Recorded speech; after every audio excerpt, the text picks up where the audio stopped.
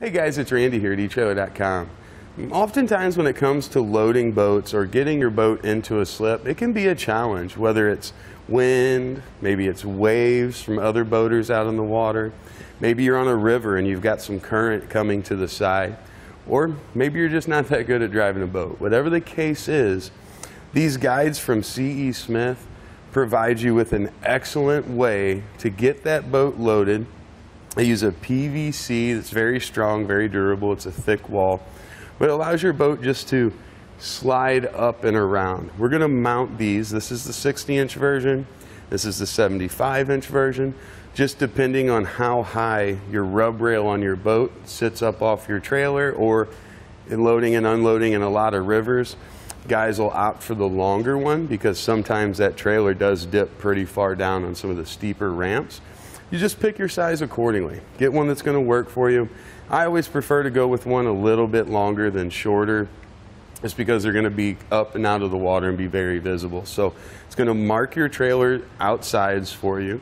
You'll know right where your boat needs to go, but it's also going to keep that wind and those other things we talked about from blowing you off course. Essentially, on this side, as you're coming in with your boat, you just want the edge to just barely touch it and use that guide to run you right up and on.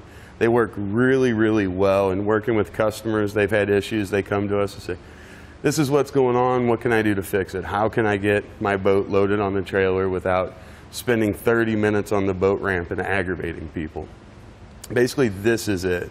You're going to put these on, they're going to come out and up. Now this kit's designed specifically for I-beams. We can go anywhere from a 2.5-inch I-beam up to a 4.5-inch I-beam. Generally aluminum trailers is what we're looking at. But we also have these to fit onto regular square beam or rectangular beam trailers. They can save you a lot of headaches. Now you can see with the I-beams, these can be mounted below if you've got some interference up on top, or above if you have interference on the bottom. So if you have an opening, generally you want these to be as close to the rear of the trailer as you can get them. Being able to do that, either low mount or high mount, it's going to give you a lot of options so we can get them more perfectly positioned as far back on the trailer as possible. Now C.E. Smith isn't the only boat guide manufacturer out there.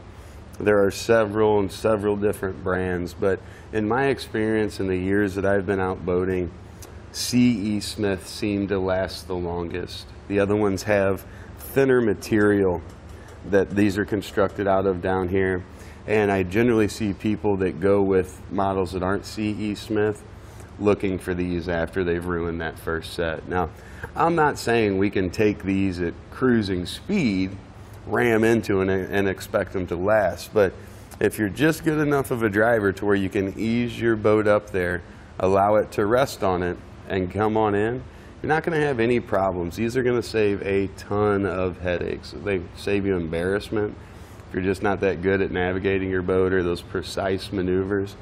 All we have to do is get up and touch it, roll on in. We'll be off the ramp in just a few minutes. You won't be wasting other people's time.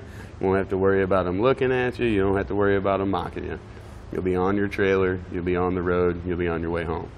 Also, to ensure they last a very long time for you, we're going to have galvanized treatment on all the steel components, on our clamps, well, with the exception of the bolt. That's got a clear zinc finish on it.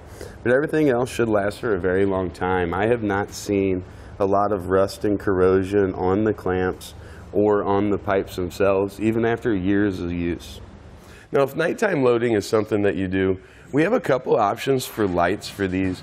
There are replacement caps that will go on, and you can use your running light circuit to light those with LED lights.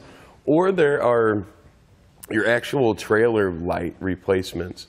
You can bring a clamp up here, and your light will hang off here to the side. So I like those as options, especially if you're loading up in the middle of the night and stuff like that, just to give you a little bit more of a frame of reference on where you need to be. Now, as far as the installation process goes, it's really straightforward. You're just going to need 2 9/16 wrenches, 2 9/16 sockets, whatever you need. We've got this one installed on the top of our beam, as you can see. We're able to use the 2 pieces of the clamp, grab each side. Then, of course, we pass our support through, and we'll use a bolt on top. Now, you're going to have two different sized bolts. We've got our shorter bolt here and longer bolt here. For this one, which is about, I think this one was about 3 1/4 inches wide. This one was up closer to 3 3/4 of an inch wide. That smaller bolt seems to work. So I'd say anything under 3 3/4-ish, you'll use the smaller bolt. Once you get over that, you're probably going to want to use that larger bolt. But to install it, we're going to mount this one on the bottom of this one. These can be mounted on top or on the bottom. It's going to take one, we'll want it slid on that way. Take our other one and slide it on the other way. We want these basically to be facing one another. Bring it up to the position we want it. We want that clamp to fit around there, just like that. And that allows us to adjust in or out. Now ideally, put your pipe on there when you're setting that distance. What we're looking for, no more than 2 inches, no more than 3 inches. You want it to be pretty close. That way as you get lined up there and you get going, getting guided in, it'll take care of it for you. Once you've got it in the position you want it, the bolt's going to pass through. We're going to place on our washer and our lock nut there. Grab our wrenches.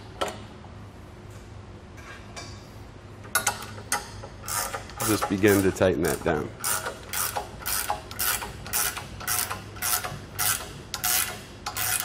You want good pressure on it, but there's no need to really bend these clamps or anything. We don't want to deform anything. That squeezing pressure holds our bar in place really well. And at that point, you'll put your PVC down and on.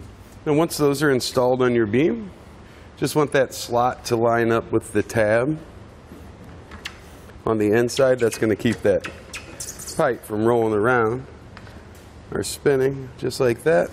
As long as you have the appropriate spacing, you're going to be ready to go. So I think, as you can see, these are going to be an excellent choice, whether you're an experienced boater and you want to just counteract the wind or the current, or maybe you're newer to it and you're just trying to figure out how to get your boat loaded up. These are going to be a really good solution, or get your boat into the slip. These are going to be a really good solution for that. These would definitely be something that I would own.